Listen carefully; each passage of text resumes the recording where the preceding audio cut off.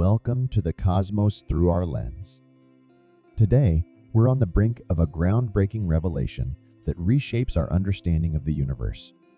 The James Webb Space Telescope, humanity's most advanced eye in the sky, has delivered its first real image of galaxies existing before the Big Bang. This moment is not just historic, it's a leap into the mysteries that have puzzled astronomers for decades. So let's dive into this cosmic journey and unravel the secrets of the early universe together. In an extraordinary revelation, the James Webb Space Telescope has just disclosed an image showcasing not just one or two, but 20 galaxies intertwined in what can only be described as a cosmic vine. Astonishingly, these galaxies are from a period predating the Big Bang itself. Imagine the secrets that these ancient cosmic structures hold. This discovery poses the question, are we on the cusp of rewriting the history of the universe, which dates back 8 billion years to the monumental Big Bang event? Everyone is familiar with the Big Bang, the colossal explosion that marked the beginning of everything. However, there's ongoing debate about the Big Bang's occurrence, but let's agree to simmer down that volatile discussion for the time being. This massive explosion is credited with bringing everything into existence. But the mystery of what triggered this immense detonation, what happened in those initial moments, and when the stars first illuminated the cosmos remains. To uncover these answers, we must venture back to the dawn of the universe, to a fleeting moment known as the inflationary period. The universe's inception happened on scales far beyond minuscule, smaller than any subatomic particles we're familiar with, transforming itself in an inconceivably short span of time. Operating on a timescale beyond our current observational capabilities, the early universe was a realm of unimaginable densities and temperatures, exceeding anything we experience in today's universe.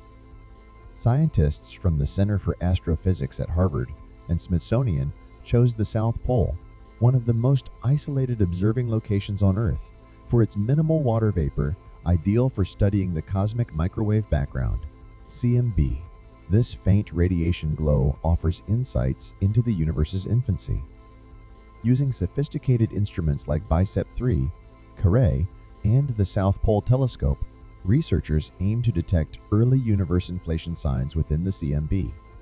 Capture hydrogen signals from just after the cosmic dark age, less than 100 million years post-Big Bang.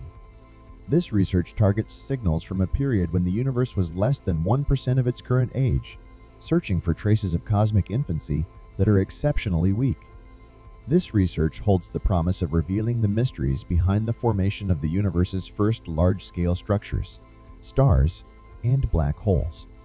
Complementing LITA's exploration of the cosmic dark age, scientists at the CFA Institute for Theory and Computation are delving into simulations of the early universe.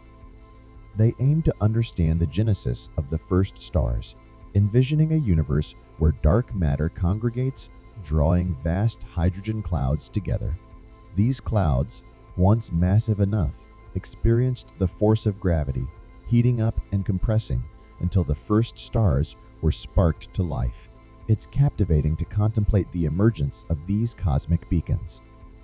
Simulations indicate these pioneering stars were giants, dwarfing our sun by hundreds of times and burning through their fuel at a staggering pace, often culminating in a dramatic supernova and, occasionally, leaving a black hole in their wake. Studying the early universe goes beyond mere curiosity. It offers profound insights into the origins of everything, including ourselves. The scientists at the Center for Astrophysics lead this cosmic journey, pushing the boundaries of our understanding. In an incredibly brief moment, a billionth of a trillionth of a trillionth of a second, the universe underwent an exponential expansion, increasing in size by a factor of 1, 0, 26, 10, 26. To put this into perspective, imagine a single bacterium expanding to the size of the Milky Way galaxy. This dramatic growth during the inflationary period allowed quantum fluctuations at the subatomic level to scale up to cosmic magnitudes, creating variations in matter density that served as the foundation for the universe's structure. As the universe expanded, the hot plasma of subatomic particles began to cool, leading to the formation of the first atoms, primarily hydrogen. This cooling allowed light to travel freely for the first time, resulting in the cosmic microwave background. See MB, a faint glow that fills the universe to this day. The CMB provides invaluable insights into the inflationary phase, offering a glimpse into the universe's earliest moments. Scientists at the Center for Astrophysics are dedicated to unraveling these mysteries, using telescopes like BIC EP3 to study the intricate features of this ancient radiation. Although the inflationary model is widely accepted, alternative theories exist. Some suggest the Big Bang might not have been a singular event, but rather the outcome of a cyclical process, such as a bounce following a big crunch where the universe contracts. Researchers at the Institute for Theory and Computation are exploring innovative approaches to test these theories, pushing the boundaries of our understanding of cosmic origins. Which theory accurately describes our universe's beginnings is still up for debate. Now let's delve into the cosmic dark ages. After the universe cooled sufficiently for atoms to form, what was once a blazing, luminous expanse became cold and dark. Gravity then began to accentuate minor variations in the distribution of gas, creating voids and massive hydrogen clouds. As these clouds fell under gravity's influence, they collapsed, heralding the birth of stars. Scientists speculate that these early stars differed significantly from those we observe today. They were larger, burned more briefly, and likely left numerous black holes in their wake. Direct evidence from this era remains elusive, presenting a substantial challenge for scientists and marking a literal and metaphorical dark age. To shed light on this enigmatic period, the Center for Astrophysics launched the Large Aperture Experiment to detect the Dark Ages, LADA. However, the foundational understanding of our universe's origins may be on the brink of a paradigm shift. Eric J. Lerner, a scientist with LPP fusion, has introduced a provocative hypothesis in his latest research, challenging the widely accepted Big Bang theory. Lerner suggests that the universe's beginnings might diverge significantly from conventional teachings. His assertions, stemming from nuclear fusion research, invite a reevaluation of the cosmic genesis narrative. In his argument, Lerner zeroes in on three pivotal nuclear fusion processes believed to have taken place during the Big Bang, processes that were crucial for the formation of helium, deuterium, and lithium. Leveraging observations spanning decades, Lerner contends that the observed quantities of helium and lithium in ancient stars do not match the predictions made by Big Bang nucleosynthesis theory. This theory posits that helium should constitute a quarter of the universe's mass. However, Lerner points out that ancient stars contain less than half the helium and less than a tenth of the lithium predicted by the theory. He goes further to assert that neither helium nor lithium existed before the formation of the galaxy's earliest stars, raising profound questions about the accuracy of our current understanding of the universe's infancy. Lerner also critiques the mainstream dismissal of significant challenges to the Big Bang theory, such as the issues surrounding a closed universe, the Hubble constant, and the elusive evidence for dark matter. He suggests that these challenges warrant a serious reevaluation of the foundations of modern cosmology. According to Lerner, a glaring issue with the Big Bang theory is its inability to account for the anticipated annihilation of matter and antimatter, which would leave a matter density at odds with observations. Lerner's critique extends to the requirement within the Big Bang theory for an asymmetry between matter and antimatter to prevent their mutual annihilation. This theory suggests phenomena such as proton decay, for which there is no experimental evidence, raising doubts about the theory's validity. This prompts the question, are we too attached to a theory that may be fundamentally incorrect? He also scrutinizes another aspect of the Big Bang theory related to galactic expansion. According to the theory, as the universe expands, the surface brightness of distant galaxies should decrease over time. Yet Lerner argues there's a lack of evidence to support this prediction. The cornerstone of Lerner's alternative theory, the galactic origin of light elements, GOLA suggests that the first generation of stars, which were 4 to 12 times the mass of our Sun, produced helium, deuterium, and lithium. These stars, burning hydrogen more rapidly than our Sun, spread these elements throughout the universe via stellar winds.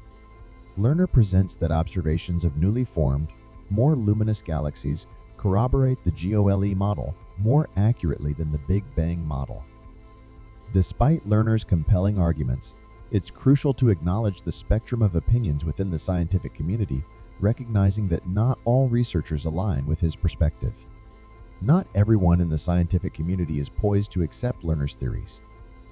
A physics and astronomy professor based in Los Angeles, Vajapurian, challenges many of Lerner's assertions, highlighting that the cosmic microwave background, CMB radiation evidence of the Big Bang, remains a cornerstone of cosmological theory. Purian questions the strength of Lerner's claims, suggesting that if they were as compelling as proposed, a broader segment of the scientific community would likely express doubts about the Big Bang theory. Purian references the critique by astrophysicist Edward L. Wright of Lerner's 1991 book, viewing it as part of a broader scientific consensus that disputes Lerner's theories. Wright, a former professor at the University of California, Los Angeles, counters Lerner's points on the non-existence of dark matter and the alleged discrepancies in helium levels. He points out that stars contributing helium to the interstellar medium also emit a significant amount of heavier elements. Further undermining Lerner's position, recent NASA findings affirm the presence of dark matter, a crucial aspect disputed by Lerner. Astronomers utilizing NASA's Hubble Space Telescope have validated a key prediction of the cold dark matter theory, indicating that galaxies are formed and enveloped within dark matter clouds. The scientific community remains split over Lerner's propositions, with some casting doubt on the credibility of his arguments, while others see value in his alternative hypothesis. This division underscores the dynamic nature of science, its capacity for evolution, adaptation, and the incorporation of novel ideas. Lerner's challenge to the Big Bang theory enriches the scientific discourse, encouraging us to question, explore, and deepen our understanding of the universe's origins. The question at hand is whether we are on the cusp of a scientific revolution, or if the Big Bang theory will withstand scrutiny over time. Only future research and further daring inquiries will uncover the truths behind these cosmic mysteries. Yet, there's more intriguing speculation to consider.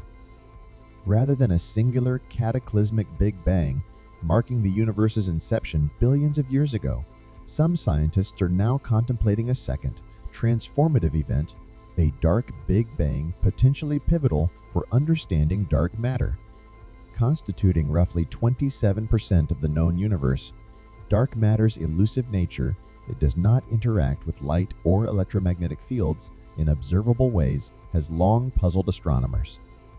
Observations of galaxy clusters moving in unexpected patterns, challenging the predictions of our current standard model of physics, have led to the hypothesis of invisible matter's existence, despite the absence of direct evidence. In our quest to understand the cosmos, the enigma of dark matter persists, despite exhaustive research efforts. But what if the universe's birth wasn't marked by a single cataclysmic event, but rather two? Imagine a scenario where, in the universe's infancy, less than a month after its inception, a dark Big Bang unfolded, birthing dark matter in ways previously unimagined. Catherine Free, a physics professor at the University of Texas at Austin, along with her team, has put forward this captivating hypothesis in a paper awaiting peer review. Free's theory challenges the conventional view, suggesting that the universe might have experienced multiple phase transitions, each gradually manifesting elements of our cosmos, from visible matter to the elusive dark matter. This concept represents a significant shift from the widely accepted notion of a singular Big Bang event. According to Free's theory, this cosmic event could have occurred when the universe was barely a month old, positing an early universe phase that could have spawned a diverse array of dark matter particles. Among these hypothetical particles are dark zillas, massive entities weighing 10 trillion times more than a proton. However, what if this dark Big Bang was not an explosive event, but a more gradual unfolding process? Such a scenario might have led to the creation of lighter forms of dark matter, adding complexity to our understanding of how the universe and its mysterious components came into being. Among the intriguing concepts Free's theory introduces are dark cannibals, particles that absorb one another through collisions. These particles bear resemblance to one of the long-standing dark matter candidates known to astronomers as weakly interacting massive particles, WIMPs. Free is hopeful that the study of gravitational waves distortions in the fabric of space-time could shed light on her dark Big Bang hypothesis. Rather than envisioning a single cataclysmic event, cosmologists are now considering the potential of multiple phase transitions that have sculpted the universe over epochs.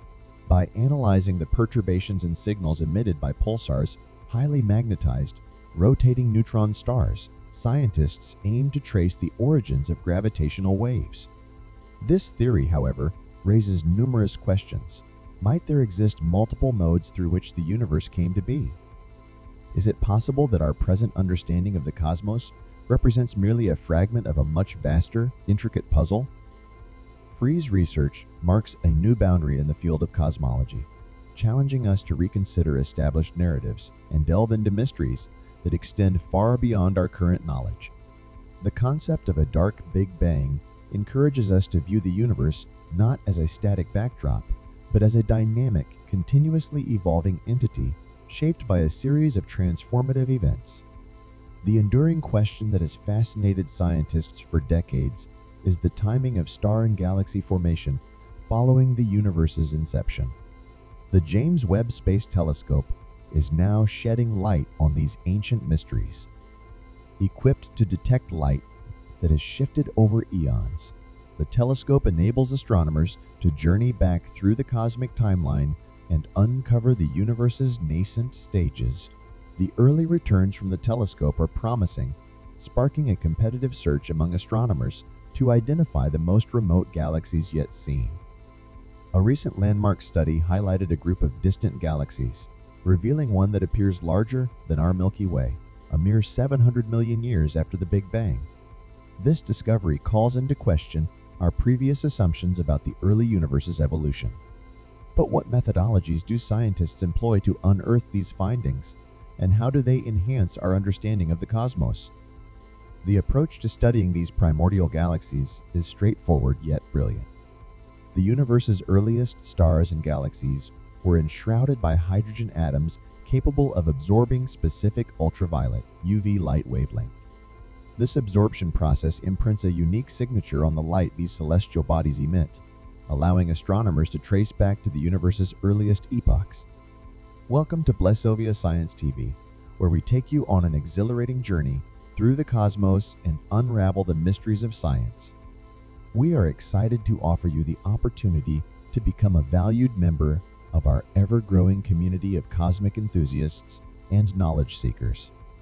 Exclusive access to cosmic content. As a member of Blessovia Science TV, you will gain exclusive access to a treasure trove of cosmic content, including documentaries, interviews with leading scientists, space missions updates, and awe-inspiring visualizations of the universe, live Q, and sessions with experts.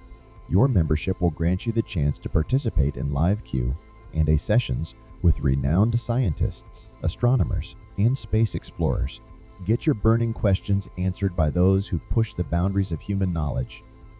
Embark on a journey that spans the cosmos and join us in unraveling the secrets of the universe. Become a Blessovia Science TV member today, and together we will reach for the stars. Thanks for watching. Subscribe, like, and share. Don't forget to leave your comment.